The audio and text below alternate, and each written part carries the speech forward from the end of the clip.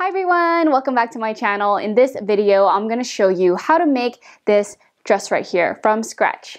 I recommend getting a fabric that has some stretch to it because you will be able to slide it over your hips or over your head. I try to keep the design as simple as possible. I think the most difficult part of this dress was working with this material that I chose.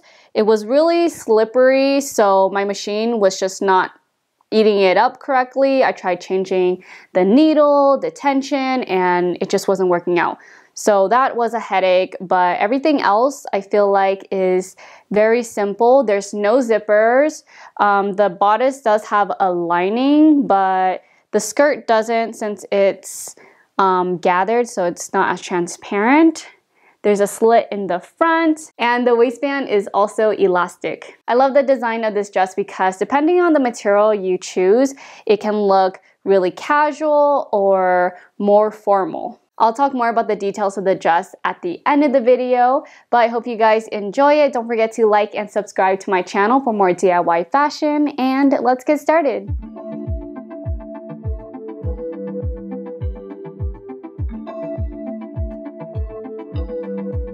I bought 3 yards of this gold fabric from my local fabric store and thought it'd be easy to work with since it already had pleats, but it actually made it harder for me to design since I had to make sure the lines were going in the same direction. I decided to keep the pleats vertical for the skirt, and for the top I'm going to turn the fabric so that the pleats are horizontal.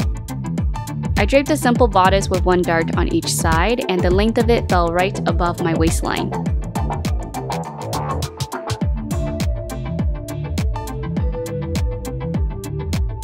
For the backside, I made sure the horizontal line was parallel to the floor at the center back, and then smoothed it over to the side seam. Then I continued the markings from the front side over to the back side.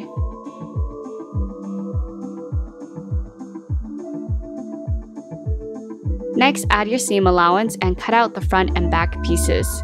If you're worried about your markings not being accurate, I would make a sample dress first out of scrap fabric. Normally when I don't make a sample, I just give myself a lot of seam allowance so that there's room for mistakes.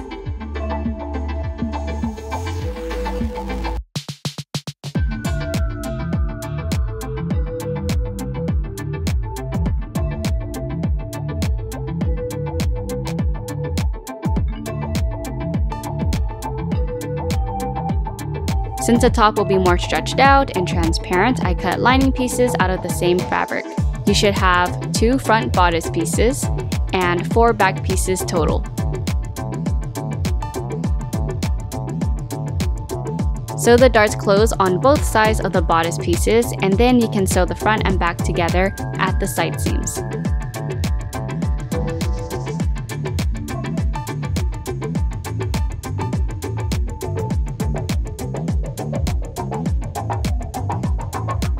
Before I can sew the 2 bodice layers together, I created straps by cutting a strip of fabric that's about 1.5 inches wide,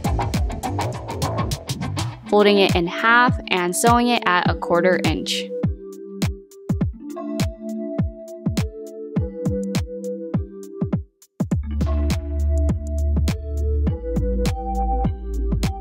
Using my loop turner, I turned the strap inside out.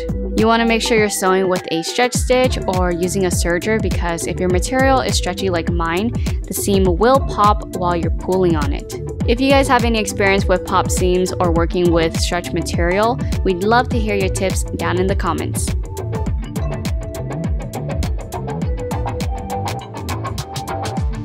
Now that we have the straps made, I marked where I want them to be placed in the front and back and sandwiched them in between the 2 bodice layers.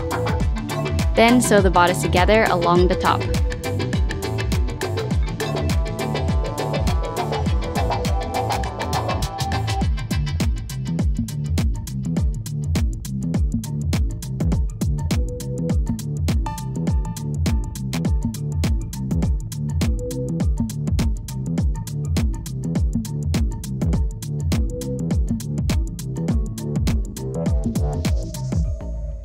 After understitching the top, I also stretched and sewed some thin elastic so the bodice will hug my body more.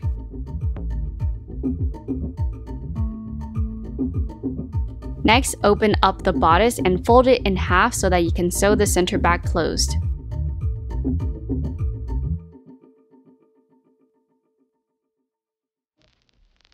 Moving on to the skirt, I wanted to keep it very simple and just gather the fabric straight across the top. That way, the pleated lines will be going straight down in the same direction.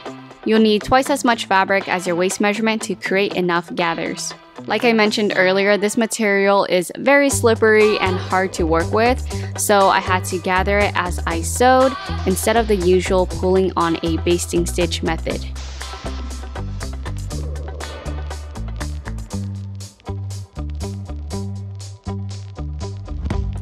After that, I went ahead and stretch and sewed some elastic to the skirt to give it some stretch for when I attach it to the bodice. My machine was acting up on me the whole time using this fabric and my seams were popping, so I'm sewing the elastic first, but you can also go ahead and sew the gathered skirt to the bodice first and then stretch and sew the elastic to the waist afterwards if you want to. Then fold the skirt in half and sew the open side closed from the top down to where you want the slit to start. My serger does a better job at sewing this fabric than my machine, and some of you were wondering why I don't use my serger more often, and that's because the flip pedal is broken again, so it's hard to control. So it's doing the thing again where when I turn on my power switch, it just automatically starts sewing, and the only way to stop it is by switching the power switch off. Lastly, I hemmed the raw edges of the slit, and I actually just left the bottom of the skirt unhemmed since it doesn't unravel and I like the look of the pleated edge.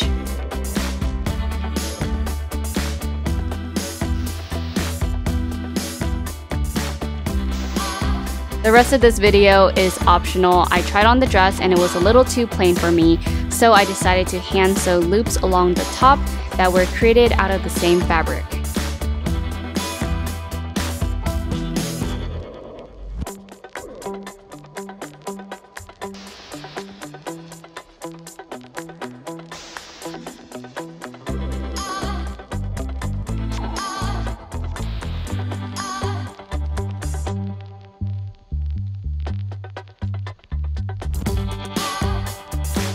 Since I still had some fabric left over, I decided I might as well make a waistband, so I have the option to cinch in my waist even more if I wanted to.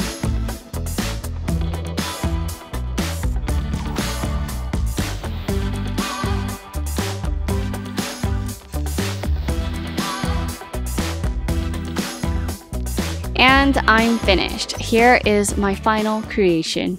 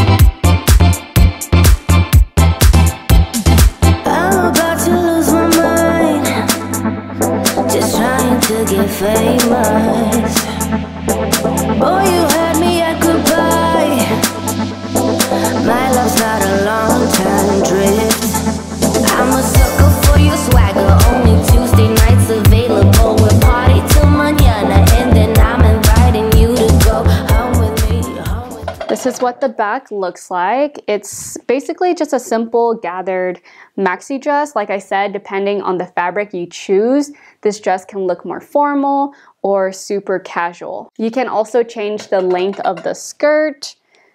If you don't want it to be a long maxi dress, you can just cut the length and it will be a short gathered skirt. Also, since I had some material left over, I thought I would create a waistband as well, just to cinch in the waist more or to hide the gathered seam.